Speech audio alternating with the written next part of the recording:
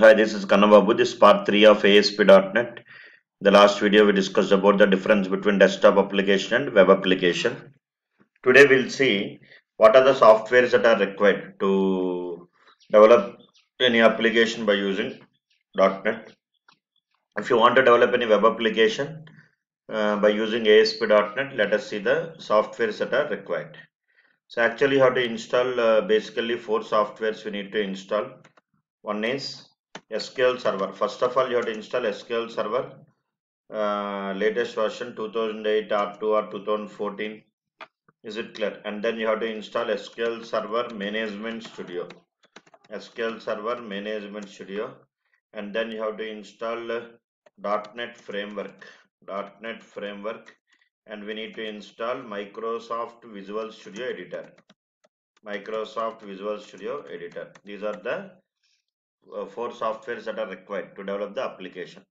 Because generally when you develop any web application, what is required? One database is required, one technology is required, language is required. Is it clear? So in order to develop the application, in order to manage the database softwares and everything, we used SQL Server. Different versions are there. Is it clear? But you can install 2014 or any other latest version also, no problem. Is it clear? So first of all, you must know what is .NET Framework. So .NET Framework is nothing but it is a product of Microsoft.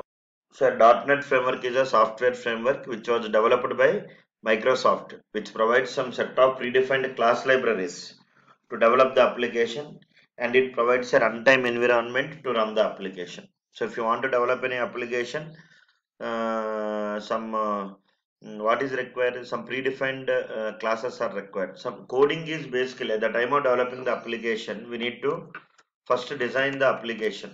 We need to design the application, and then we need to write the coding, and then we need to try to debug the application, compile the application generally. Next you have to run the application. These are the 4 steps we need to follow. So actually in .NET lot of topics are there. What are the topics that are available means, for example, if you want to interact with database, you have one technology called ADO.NET. If you want to work with exception handling, you have one concept called exception handling. If you want to work with collections, if you want to work with generics, if you want to work with threading, if you want to work with a lot of concepts are there, WCF, MVC, etc.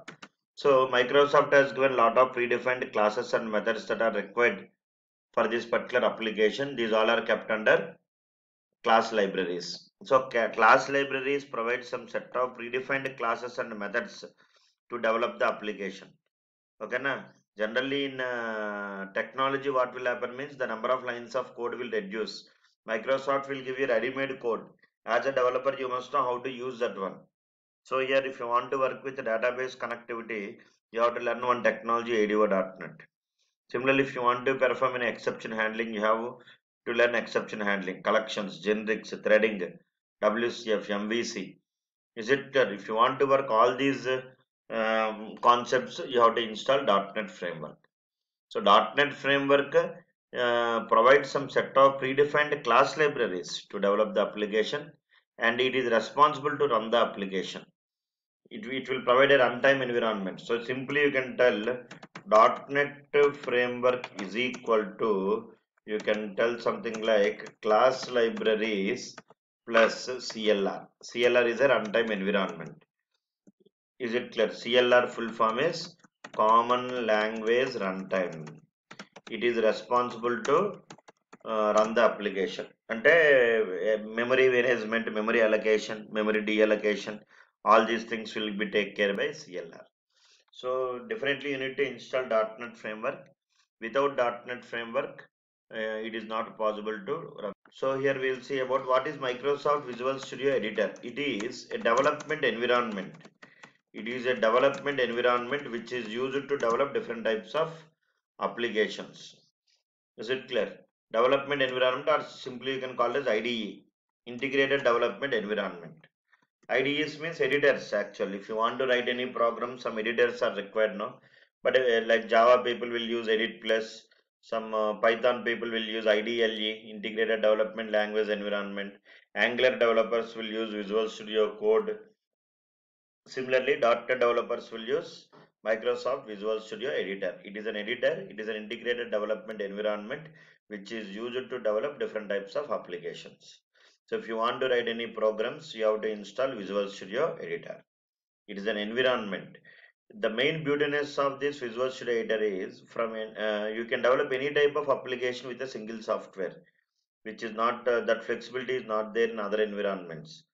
.NET, if you want to work with C#, .NET, ASP.NET, ASP.NET MVC, or .NET Core, any high-end technology, you can write the code by using this within this editor. So two softwares are there. .NET Framework is required.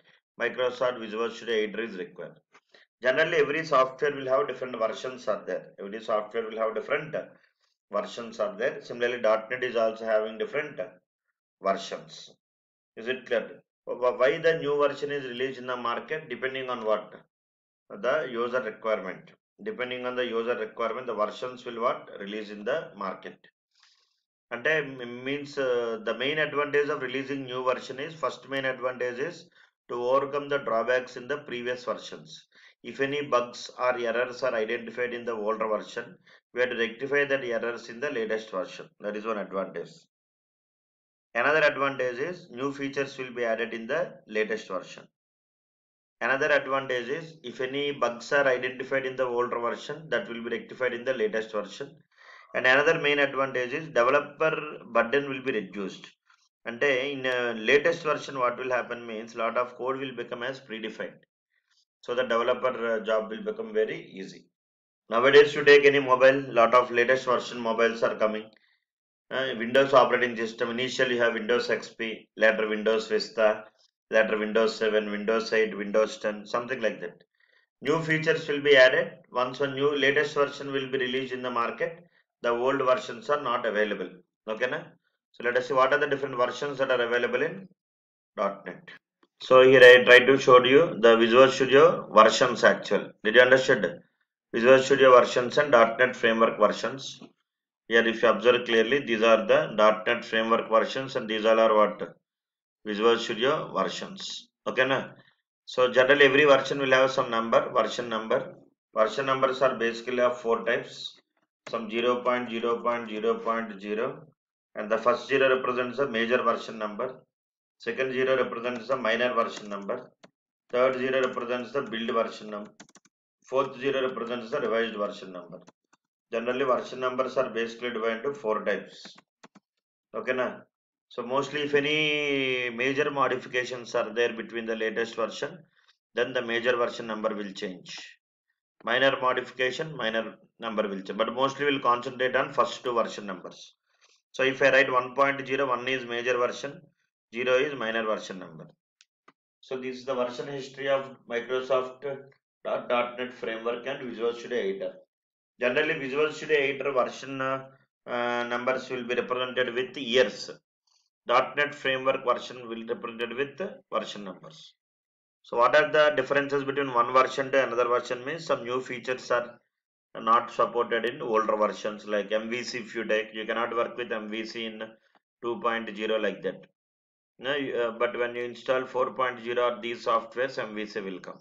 Now the latest version is 4.8 that is released in 2019. That is very beautiful.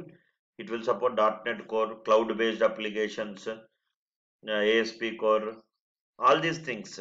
Is it clear? So better if you want to work with ASP.NET, you can go for 2013 or 2015. That is enough. 2019 don't install. If you want to work with ASP.NET, it will not support actually.